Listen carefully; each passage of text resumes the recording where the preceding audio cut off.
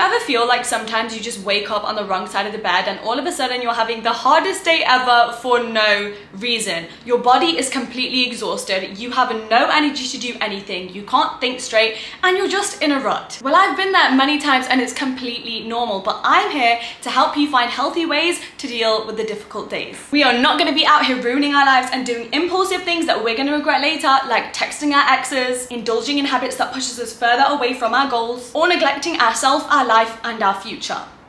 This video is going to teach you how to get out of a rut fast, turn a sad day into a happy one, start a new routine, improve your mental health, forget about all the negativity, and avoid that spiral of constantly going back to square one when you're trying to get your life back on track. So if you feel like everything is too much and you just want to do nothing for the entire day, watch this video first.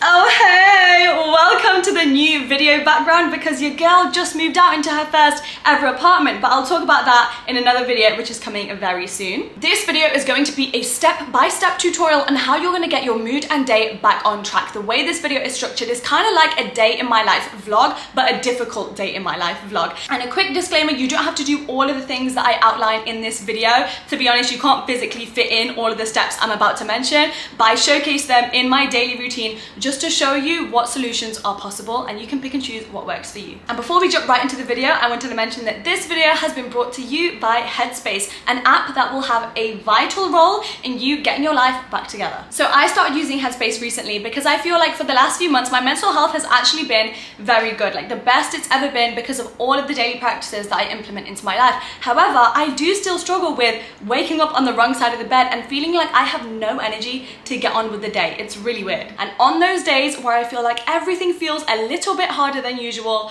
I always prioritize using Headspace in my mornings and evenings. It is the perfect practice for those difficult days because it helps you soothe your anxiety and clear your mind so that you can get on with the day and think with more clarity. And I've tried a lot of methods to start meditating in the past, and Headspace stuck with me because I love how easy it is to use. I love that they offer a range of courses and they try to suit everybody's needs. For example, stress and anxiety, work and productivity, grief, body image. I've just found that this is the most user-friendly platform to start on your meditation journey because it can be so intimidating and Headspace removes that for you. So if you want to see how Headspace might be helpful to you, then you can try it completely free for 60 days by clicking the link in the description. And since we're already talking about self-care, I want you to comment down below and let me know what your favorite practice of self-care is so that maybe even I can get inspiration. Chapter 1, your morning routine on a difficult day. The first step is you're gonna wake up with dread. Oh, I know the feeling way too well. You feel like you haven't had enough sleep, even if you did sleep like 10 hours. You're just laying there thinking of your entire to-do list and not wanting to leave your bed. You're starting to feel hopeless, like what's the point? Everybody's ahead of me, nothing's working out, everything keeps going wrong, and I keep procrastinating. All my days are blending in together, let me just hide in my bed for eternity. But I'm not gonna let you do that. The first thing you're gonna do when you wake up is go on your phone. No, I'm not gonna push you to leap out of bed, don't use your phone. Do a workout first thing because you already feel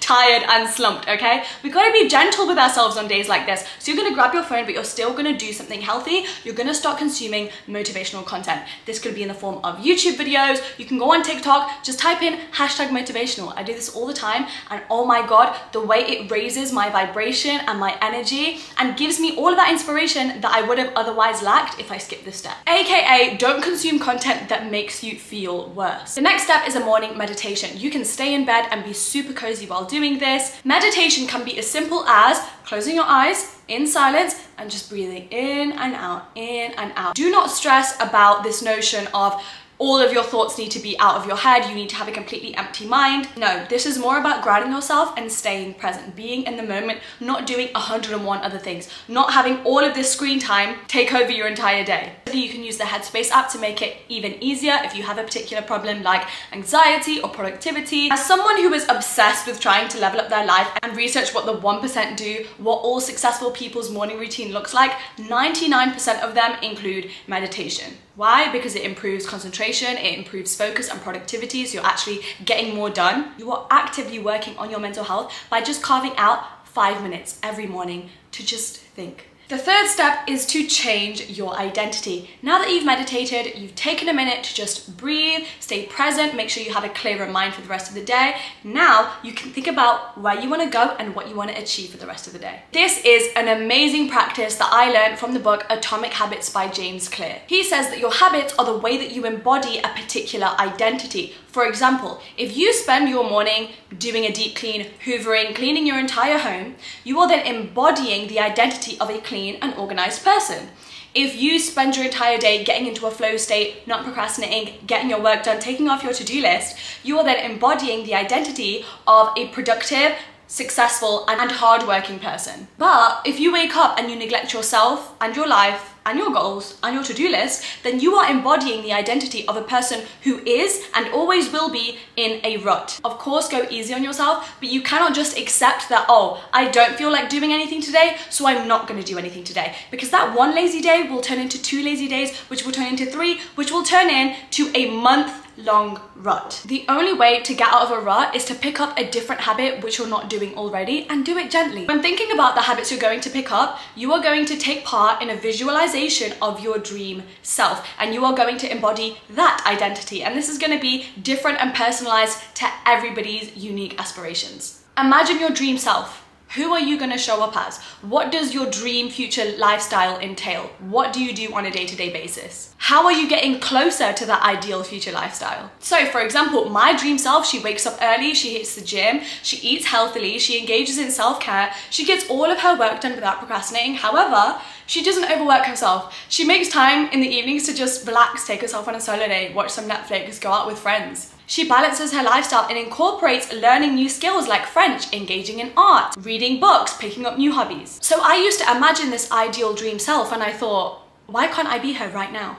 Why can't I fake it till I make it? And let me set my alarm clock a little bit earlier and then start training my body to wake up earlier. Let me force myself on that very first day to go to the gym early, no matter how hard or uncomfortable it may feel. I'm never gonna do it unless I sit with that discomfort and get myself to do it. Because once I've done it the first time, then it will start becoming a habit. Then day 2 will be 10 times easier, and before you know it, I am that future dream self who wakes up early and goes to the gym every single morning. Let me schedule in my calendar every day at 6 p.m. I must learn French on my phone for 5 minutes every day. It's easy, it's accessible, and I'm starting my future goals right now. So then I'm making that dream version of myself that I imagine all the time a reality. I'm literally creating her day by day by day. So when I get to my future, I literally made her. Step number 4 to your difficult day morning routine, you're gonna make a nice breakfast, and this has to be healthy. And I know that sounds like hard work, you don't wanna do it, you wanna have some chocolate chip cereal, but you are doing yourself a disservice by giving in to that temptation. You wonder every day why you feel so tired and slumped, but you treat your body like a trash can. You're not concerned about what you're consuming every single day. You're putting way too much processed foods in there, way too much sugar, not enough nutrients, not enough vitamins and minerals. Everything you put on the inside reflects the outside. Your energy is gonna go all the way up once you start eating more fruits and veggies and proteins, and skip on the useless foods that are not serving you, like Nutella, like cereal. I always make a smoothie protein shake because it's super easy. It means I'm getting all of the things my body needs. First thing, protein, fruits, veggies. I'll add matcha in there so I get that energy boost, and I'll also add turmeric powder in there to reduce any inflammation in my body. It's easy, it's quick, I'm full, and I'm healthy. And just that there, by making that healthy breakfast easier, I already feel more accomplished on a lazy day. It's like, oh, you know what? I did something good for myself today. It's not about pressuring yourself into being perfect. It's about taking care of yourself in little ways, as if you're your own parent. Like, yeah, I looked after my body today. I did that self-care, and that is an act of love towards myself. And then while you eat or sip on your breakfast, you're gonna make your to-do list for the day. But you're not feeling motivated, so the key here is you have to write down things that you're going to look forward to. This is a much more magical type of to-do list. It's not your average one. So in this to-do list, I'm not gonna tell you to go to the gym and make sure you do at least 6 hours of work, because you're having a bad day and that's okay. But you need to be able to prioritize your most important tasks. Maybe you have a deadline coming up and you're like, you know what? Let me just contribute 1 hour of work towards that.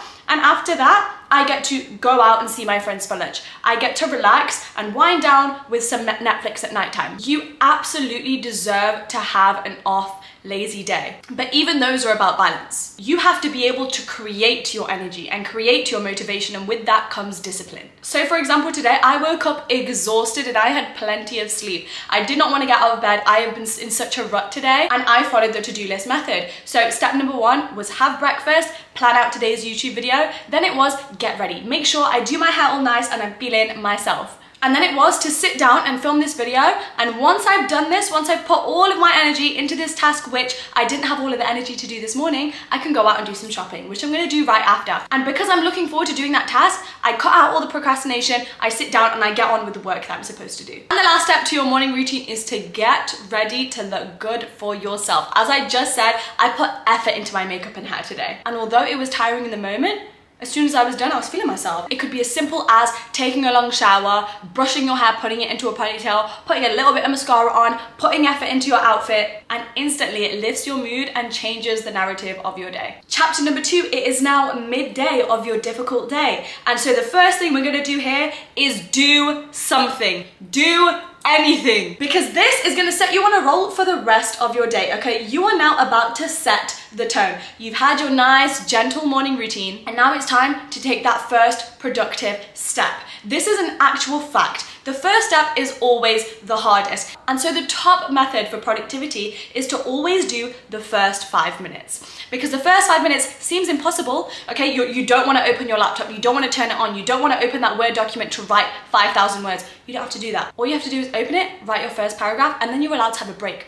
Once you've just started and gotten a few words on paper or started cleaning your apartment, you will then leave those first 5 minutes, you'll be on your break, and you will be 10 times more inspired and motivated to just get on with the rest of it. So on my difficult days, I always start with the lightest work task, something that is semi-enjoyable, I don't mind doing it, it doesn't require too much brain power. Once I've done those first 5 minutes, once I've ticked off that first task, which could be as simple as hoovering my apartment, making my bed, reading a few pages of the book I'm on, now I feel accomplished. I feel more confident, and I feel like my ability to get on with the day and do other tasks has now increased. It's all in the first step. Step number 2, eat a good meal for lunch and romanticize it. With lunchtime, romanticizing this, learning a new recipe on TikTok, which looks fun, but it's easy and it's gonna taste really good. You can make a cute little iced beverage with it. Sit down, watch some TV on your lunch break. You deserve it. You're having a slow day. Enjoy every bite of that meal and know that you're nourishing yourself and your body, and you're setting your future self up for success, okay? No more eating instant ramen noodles every day. And step number 3 to your midday routine, learn high vibe versus low vibe. This is all about learning all of the little habits you do which are secretly impacting your mental health and your energy, and basically sending you into this rut. Because ruts don't happen out of nowhere. They don't happen for no reason. So you need to figure out what you're doing to self-sabotage. For example, worrying and overthinking, consuming negative media, sometimes like the news, junk food, processed food, soda, not cleaning your daily environment because your environment is a reflection of your mental state, gossiping, comparing yourself to others, feeling jealous, victim mentality, too much screen time, not moving your body, judgment and criticism, or boundaries, dehydration, sleep deprivation, living in the past, chasing people, too much alcohol, staying indoors all day, romanticizing your sadness. We spoke about that in my last video. And then we have our high vibrational habits. These are energy givers instead of energy takers. Drinking water, going out into nature, being in sunlight, moving your body, exercising every day. Eating healthily, being with your loved ones, being with your pets, hugging a friend. Meditation, visualization and manifestation. Reading, listening to music that's gonna hype you up and put you in a good mood. Writing, journaling, setting good intentions, having a good sleep schedule. Self-love, self-care, taking the time to do your favorite hobbies. For me, it's being creative. Dancing, resting, planning out your future. Decluttering, making sure you have a nice, organized environment. Having an abundance mindset, staying as positive as you can on a daily basis. And then I want you to hold yourself accountable as to what you're doing to deplete yourself of energy, and what you can start incorporating to make sure that you can start having a consistent, good mood and energy every single day. Chapter 3, it is now late afternoon, and these are the habits you're gonna follow to get out of your rut. You're gonna give yourself love, rest, and gratitude. I want you to say your affirmations. I want you to journal. I want you to have a conversation with yourself. Be your own therapist. Talk through your problems. You want to send an angry text to someone? You write it out in your notes. You let all of that out of your system. I want you to reassure yourself about how good you're actually doing and to remember all of the things that you used to wish for that you currently have. I want you to remember your gratitude for anything and everything, the big things, the small things, your ability to see, walk, hear, to have food on the table, to have friends, to have people that care about you, to be in good health, to have access to the internet, to remember that you're doing the best you can, and that the fact that you're watching this video just goes to show how committed you are to becoming the best version of yourself, to making sure that your future days are better and brighter, and to look after your inner child and your future self. For that, I'm proud of you. So you should be proud of yourself as well. Step number 2 is you have to do something different. Change it up. Change out the layout of your room. Take a walk around your city on a route that you've never been on before. Listen to a baddie playlist so you're feeling yourself. Go about your day as if you're in a movie. Sing in the shower, have an extra spring in your step when you're walking around. Learn a new skill. Read the kind of book that you would never really normally reach for. Work in a different environment, a different room in your house, the library, a cafe. This is so useful and a literal lifesaver if you feel like your days are slowly starting to blend together and every single day feels the same, boring and draining. You've got to change something up, have a brand new routine so you have something to look forward to, and then you have a different environment where you can start finding the joy in lots of new small little things. This way you can wake up knowing you're about to have new experiences, that a different result can come into your life from what you're normally experiencing. Step number 3, now that it's late afternoon, you have to schedule something to look forward to. Go on a solo date, schedule dinner with your friends. Plan cool, fun stuff. That is the literal key to productivity. If you say in your head, I have to stay home all day and do this and that and all these tasks and work all day until I have to go to bed, you're not gonna wanna do it. When life starts to feel exhausting, it is your responsibility to find joy and put it back into your life. Whether it's going on a date with your partner, whether it's going on a hot girl walk, going to see a movie by yourself. The key here is you have to reward yourself, even for your small wins and even when you don't win at all, just for existing, just for being you. Give yourself a little gift every single day. That is my favorite way to romanticize life and be happy. I used to have this limiting belief that you have to work all the time and you have to like be in hustle and grind mode, and I don't have time for lots of sleep or to go out and eat out every day and watch TV. No, you are not a machine. You're a human being with feelings and energy that can be depleted at times and mental health that matters above all else. Chapter 4, your night routine. This is all about slow living. Step number 1, treat yourself at night. So my favorite thing is to get some snacks, turn on my cozy lamps, light my candles, grab a bar of dark chocolate, some popcorn, wrap myself in a blanket and indulge in some TV. Right now, every evening I'm watching Love Island. It could be a movie marathon. It could be re-watching your favorite Disney shows. I do that all the time when I'm in need of some comfort. You need to acknowledge that sometimes waking up and deciding to get on with the day is a very heavy and possibly overwhelming task, and you survived it. You got through it, you did what you needed to do, and even if you didn't do what you needed to do, that's okay. Your energy wasn't the same. You weren't operating at the same level as you usually do.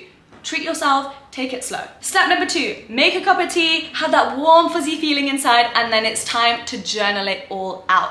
This is so you're ending your day getting everything outside of your system, you're not harboring any negative feelings, and you can go to bed with a clear mind and then not harbor any negativity from today into tomorrow, because tomorrow we don't want to wake up on the wrong side of the bed. We don't want to be in a rut tomorrow. Tomorrow is a fresh, new, normal day. When I'm journaling, I'm not focusing on perfection. I'm focusing on writing down every single little thought in my head. Why not? I'm focusing on literally documenting where I am in life, how I'm feeling, because I'm imagining my future self reading this negative diary entry and smiling to herself because she's like, you know what, I went through a tough time and I worked through it and I stayed disciplined and consistent, and now in the future I'm in a great place. And I'm looking back and I'm laughing. Once I've done an entire rant about how I'm feeling and getting everything out of my system, I always try to write down a few affirmations or visualize my future and just write out a few manifestations. What am I praying for right now? Where do I want to be in the future? Just to remind myself of my path and all of the possibilities in life. So I'm going to bed with a hopeful energy rather than being hopeless. The feelings you choose to experience when you go to bed at night truly determine how you feel when you wake up first thing in the morning. And the final step to this chapter is to do your nightly meditation. This is another form of clearing your head. But at nighttime, what I like to do is I'll do my breathing exercise to really calm myself down, make sure that I'm getting rid of any anxiety that is there from having such a busy day. And I close my eyes and I visualize myself. I visualize my dream, future, ideal self, living my dream life as if I'm in a movie. In this meditation, reassure yourself that you are more than capable of achieving all of your goals, because you will get there, even if things feel slow right now. I believe in you. I'm so proud of you for staying till the end of this video. I know you might be feeling unmotivated right now, maybe a little bit hopeless, but I hope this video gave you that little surge of motivation. I challenge you to try and implement some of these practices into your daily routine so that you can get back on track. I know what it feels like to have those hard days, to not want to do anything, but there is light at the end of the tunnel. You will get out and you will be happier than ever. Comment down below and let me know what you thought of this video so that I can keep making these videos even better for you guys every time you come back to watch. I appreciate you, thank you for watching, and I'll see you in the next one. Bye.